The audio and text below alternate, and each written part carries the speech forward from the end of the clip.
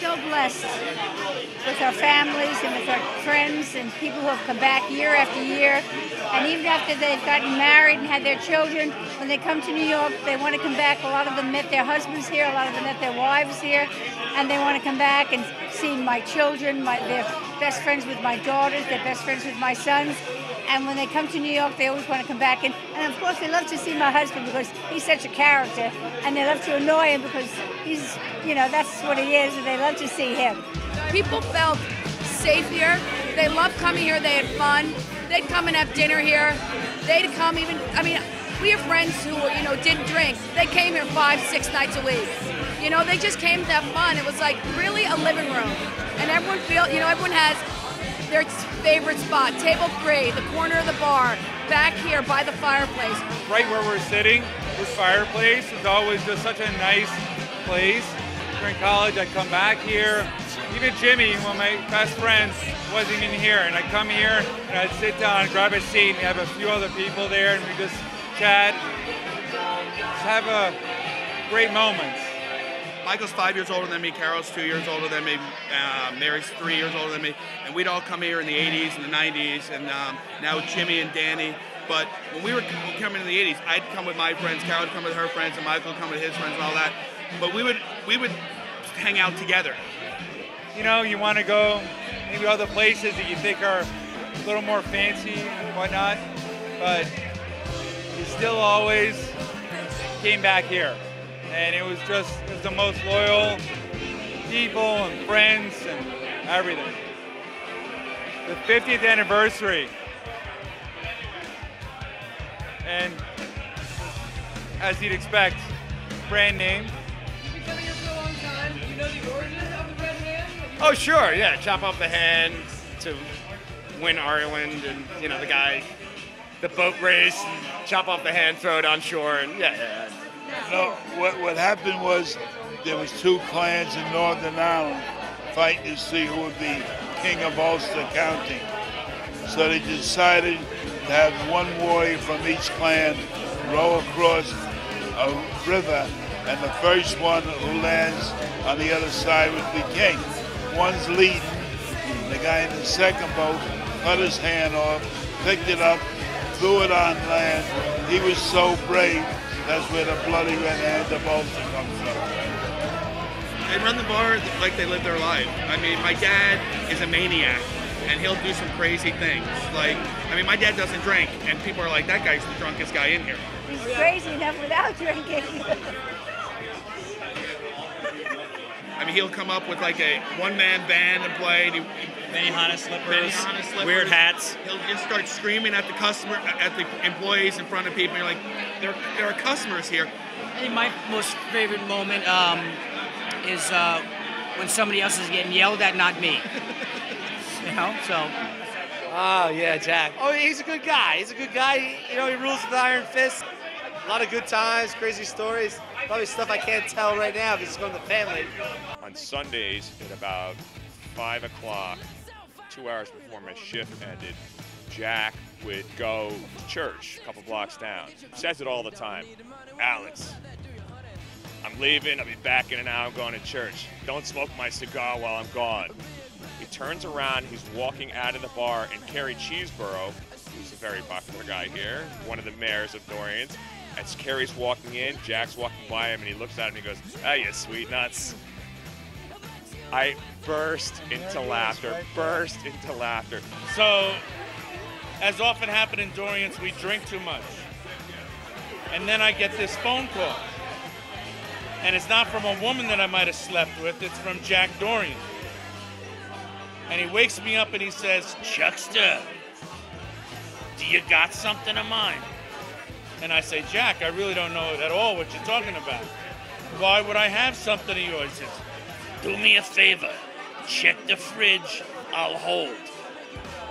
So with that, I could crawl out of bed, and crawl I did, into the kitchen where I look at the stove and I see these charred remains of what might have been meat.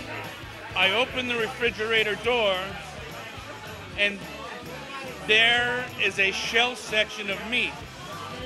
So for this, from every day forward, I was named the the beef burglar, sirloin salad, chuck steak, chuck thief. Cronies, regulars, Fast Freddy, Joe the Boxer, everyone had nicknames. Joey the Tooth. That's actually a real name, Tooth. Named here at Dorrian. Diaper Dan. Yeah, these guys are all what I would call real super freaks. They always love talking to the young ladies who come in. Well, everyone knows who I am. I'm Kerry Cheeseborough. I'm Dave Brooks, and I just want to say that Kerry and I are not now, nor have we ever been, brothers. Actually, we've been perpetuating that lie for 25 years. For 25 years, we've had you all believing that we're Yes. related. I would apologize, but to all the girls that I've misled, Yes. Thank you. You enjoyed every second of it. So, I feel guilty. We meant no harm. It's just we know how girls are. Either girls like the good guy or the bad guy. And it's worked equally in our favor over 25 years. But we have to come clean now. We're not related at all. One time, this is a funny story about my dad, but there's a lot of them, but one sick one is I was with my buddy from New Jersey, and I think we're like 14 years old, and this, the building and the bar is the same sewer line, and it backs up. We couldn't unclog it, and there was some big, I don't know what it was, something stuck in the pipe. I'm like, Dad, it's not going down. He goes, stick your hand in there. I'm like, Dad, I'm not sticking my hand down there. I don't have any gloves on. Stick your hand down there and pull it out. Like, I'm not sticking my hand down there. He knocks me over, puts his hand down there, pulls something out, and he's like, this is what happens when you're a kid.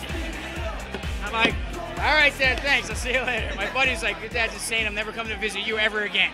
I don't remember what year it was, but the Mets were in a playoff game to see if they were going to be in the Subway Series. 2000. And I was bartending with Keith, and I'm a Met fan. I had my Mets hat on.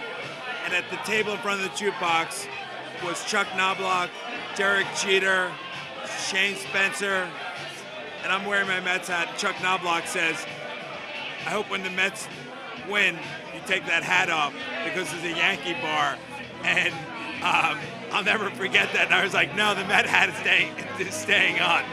In 2003, when the Yankees beat the Red Sox on Aaron Boone's home run, pretty much everybody on the team who drank came in here. And so they were all in the back room, and everyone's here, and people were going crazy because it was huge. And then when Aaron Boone walked in, the place gave him a standing ovation with his wife, and the place partied and all that.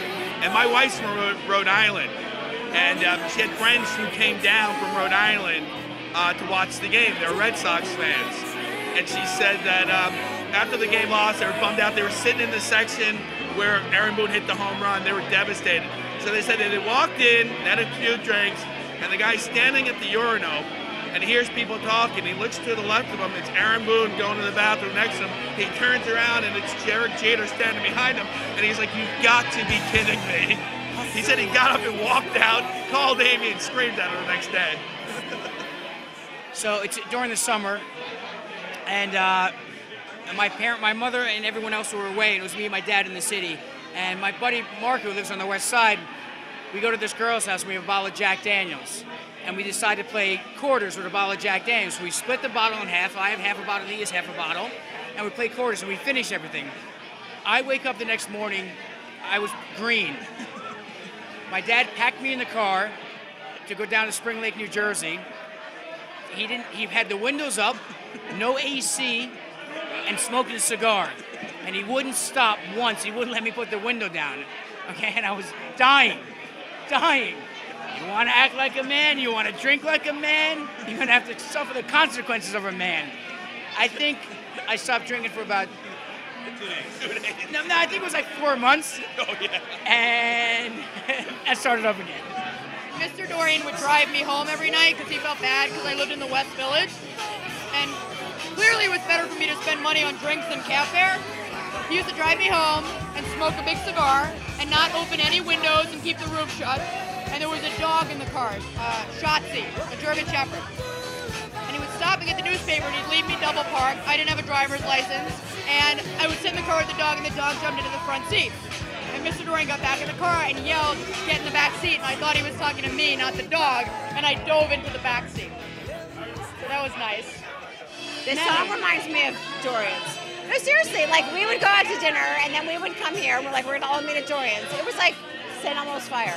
We had my 10th high school reunion here from Spence. Yeah, we all came back. It was so much fun.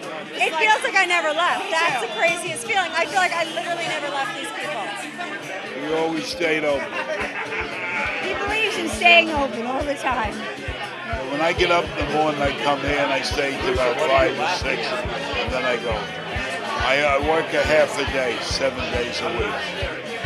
I got a kidney transplant, and I missed a week. But after that, I was okay. One thing that grabbed me about my father was he stays open 365 days a year. And when I asked him why he stays open 365 days a year, he said, because we're in business, and if somebody doesn't have somewhere to go, they know that we're always here to serve them, but to give them a place to go. I've been in business with Jack and Johnny and Danny. They want hands-on. I've been to other places, and Jimmy and I have walked down 2nd Avenue, and the manager is just a hired employee. He has a vision. There's absentee owners. When you have a family-run business, and Poppy was here, and Jack was here, and Carol was here in the morning, and the kids are here. And all of my brothers bartended. I waitressed here for 7 years. My older sister worked in the kitchen. My other sister, Mary, she waitressed here for a little bit. I'm really excited that my brother Chris has a boy, because now when the sewer backs up downstairs, I don't have to run down there and do it. He can do it. It's a nightmare. All the kids have been running the bar over the decades. You know, it was Johnny and Michael, then it was Chris, and then Danny, and now Jimmy. And it's just gone on for like 25 years, 30 years, and it's just fantastic. It's like a rite of passage living in the Upper East Side, and coming to this bar and having some drinks and meeting up with friends and having a great time. People who are wealthy have people to their house for drinks and dinner. A saloon like we have is a poor man's living room. They come over, they can have a drink, something. So that's what we've always tried to do, is keep it very personal, know everybody, and take care of them. There could be someone who'd walk in the door one day and have a problem, and they'd find my dad, and he would sit and listen, and he'd be sincere and genuine. Yeah, I think the thing about this place and about Jack, it was that he was a father figure to a lot of people. He would drive people home at night, or he'd take people to dinner. I mean, he was just good to everyone. He was just a great protector and a great guy, and to this day he's a great guy, and we all love him to death. To stay open this long, you have to be doing something right. And what we try to do is treat it like our own living room and talk to the kids. Yeah, kids have some problems, they call over and talk to. My father passed away in the summer of '91, and it was early in the week. I'd come home. I had got myself my favorite pizza from my favorite pizza parlor, and I decided to lay in bed. And around 10:30 or so, I get a call, landline back then, and I answer the phone, and Harrison, what are you doing? Jack, I'm fine, thank you for asking. He's asked me, how are you? I said, I'm fine, Jack. Harrison, are you hungry? I said, no, Jack, I'm not hungry. Are you listening to me, Harrison? Are you hungry? Jack, I just told you, Harrison, pay attention. Are you hungry? Yes, Jack, I'm hungry. Be downstairs in 15 minutes. Put some pants on. Click. I go downstairs. Jack pulls up in the Beamer. I hop in, and we race downtown or midtown to Billy Hobbs. And we sit down, and Jack orders too much food for 2 of us, but that's what you do. And we talked about life and parents and being a parent and being a son and being a brother and a sister and friendships and relationships in a very sort of large philosophical way. You get your absolution sometimes at Dorrian's. You pay for your sins, but you absolve them here. Thanks for the great times, and I love them. And every time I move homes, which is a lot, the first thing I put up is a picture of me and Mr. Dorrian. Love him. Always the place is full of characters, and he was good guy, great character. To me, it was like how I think about my childhood, like how I think about my adolescent years. What makes this place Dorrian's is the Dorrian family is what makes it, that sets it apart from any other place. It's certainly the family. It's good people and a great time. Good friends, you know. I meet a lot of good people here, and the Dorrian family themselves, all very nice people, so that's why I stay here. It definitely sets like a different vibe. Like you walk in here, you feel different than if you go to any other bar. Yeah, you feel like you're at home. It's always been a place that is a second home, and Mr. Dorrian and Mrs. D were like second parents to me, and this was a sort of place that was a family. I've known all the Dorrians. They've been great to me over the years.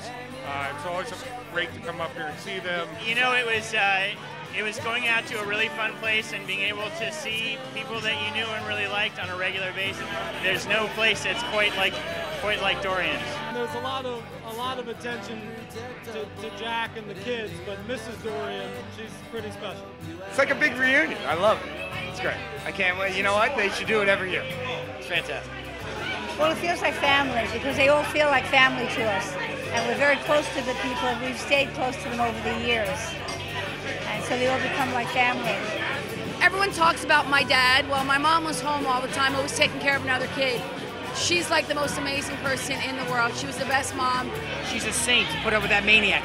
And I tell everyone my parents' marriage works because they're both in love with the same person, him.